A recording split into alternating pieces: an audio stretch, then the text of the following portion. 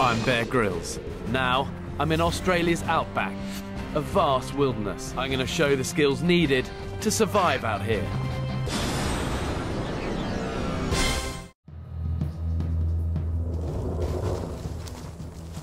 Hear that? Thunder. It's amazing, you know, sun.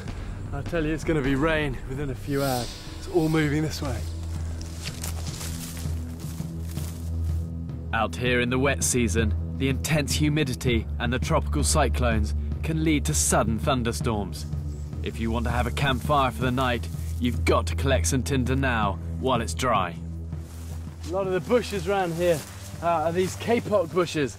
And look, I can tell that just from these leaves that are soft, they're furry, and they're kind of shaped like a maple leaf as well. But what I'm after is the seed pods that grow on them.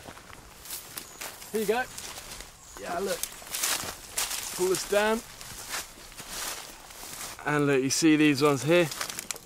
Here you go, pull this off. And just inside, there's like this cotton wool. But this stuff is great for tinder, for making a fire.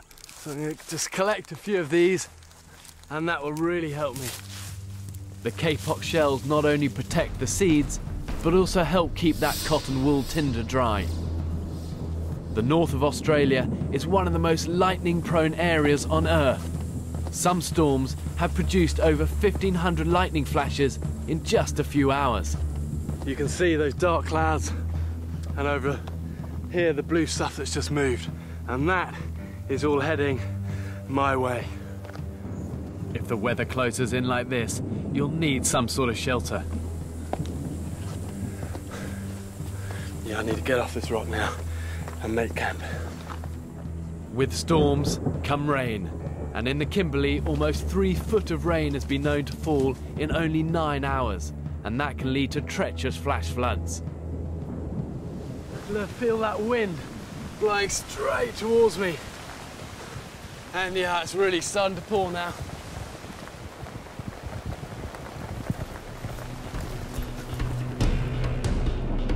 The bad weather is about to hit me. I've got minutes until the deluge begins. Even though I'm not staying out here tonight, I'll show you how the Aborigines would build shelter against this sort of rain. Okay, what I can do here is build a bit of a bed straight across from here, one brace here, one onto this ledge.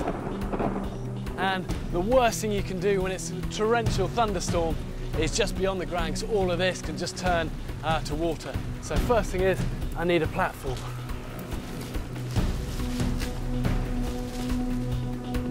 The native Australians use whatever is at hand to do this.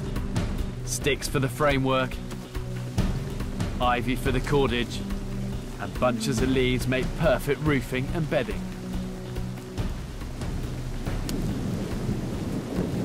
God, you hear that? And this is getting closer as well, this lightning. And that's where the 100% humidity has gone, straight up in the air, and now just pouring down. And this is a wet season, Kimberley, Northern Australia.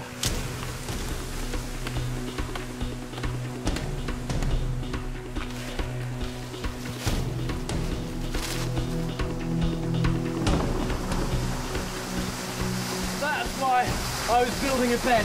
This 5 minutes ago was completely dry, and look, it's now a foot of water.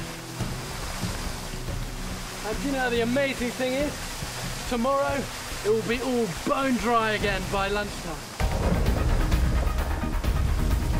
So look at that, you see that? Just pouring off this sandy outcrop. It might well just stop raining in 5 minutes time, so I want to fill this up. This is just like manna from heaven. Wow! That's so nice. Come on, rain!